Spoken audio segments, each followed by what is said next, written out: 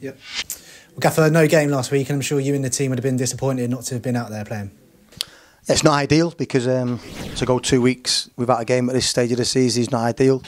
But it's also give teams an opportunity to play their games in hand, so it's put a bit more realism to the table. So everybody's played 35 or 36 games now, apart from Mansfield. So more or less every team knows where they are now. Have you been able to use that time off?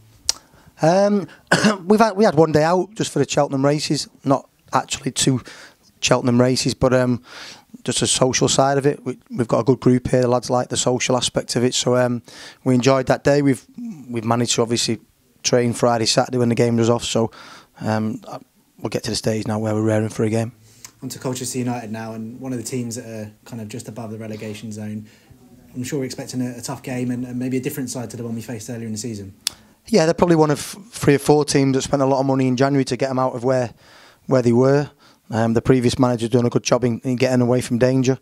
Watched the last game at home to Stockport, play a nice system, a system that can cause you a lot of problems if you don't get it right. And they've got some good players, so I would imagine we face a sterner test than when we played them early in the season. With Ben Garner coming in, obviously he's just had the 1 game in charge so far, but it is part of a run where I think it's 5 without a win now, so we know they're going to be right up for it. Yeah, I mean, whenever a new manager comes in, everybody says you get a bounce straight away, but it's not always the case. The managers need time to work and implement ideas. So, Ben in the main played a 4 at Swindon, which got him success. But obviously he started off with a back 3, back 5. So we'll see if they change. We've worked on.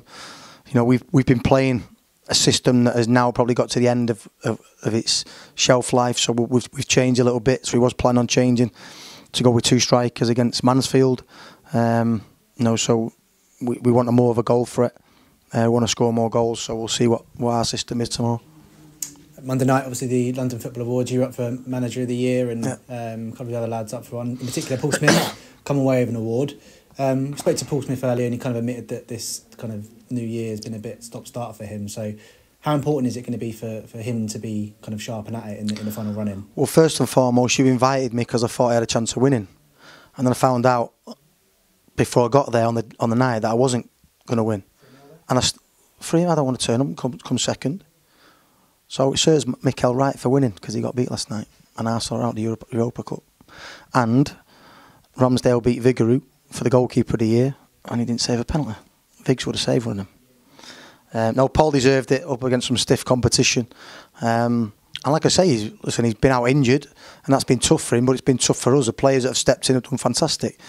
So he's in the squad now. He's looking fitter in training, and I'm always loath to stick him straight back in because he's at risk of him breaking down. So we've tried to manage him, get him back up to full speed. He's more or less there now. So congratulations to him on that award. Probably thought he should have won the Goal of the Year award as well. But a lot of Koreans voted for Son. Yeah. Looking now, I guess it's interesting with this month, just the 3 games, and next month 8 games. So Paul's kind of an example of players that are coming back to fitness and hopefully having a full squad to choose from to go into a very difficult run of games. Well, we've got a full squad to choose from tomorrow. Everybody's fit.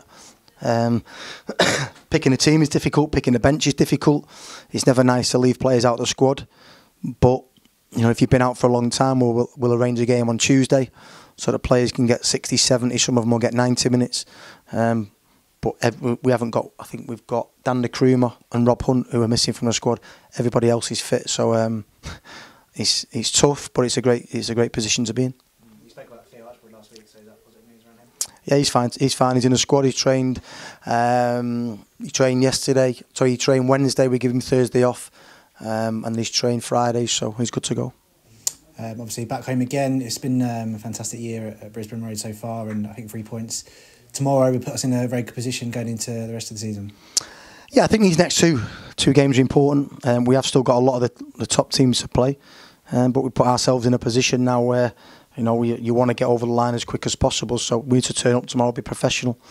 We've had 2 weeks rest, so we should be fresh and ready to go. Our form at home has been immense, so let's continue that. And we get into that time of the year now where You know, pressure starts to hit, and we need to handle the pressure. We've handled it all year because we're, along with probably 2 or 3 other teams, have been the majority of the season the teams that had to handle the pressure. So, no, I'm looking forward to turning up tomorrow. Good atmosphere, full house again. I've asked for 8 comps off Lindsay. She can only give me 5. So, the season ticket holders who don't turn up better turn up, because my family members can't come, so they better turn up tomorrow.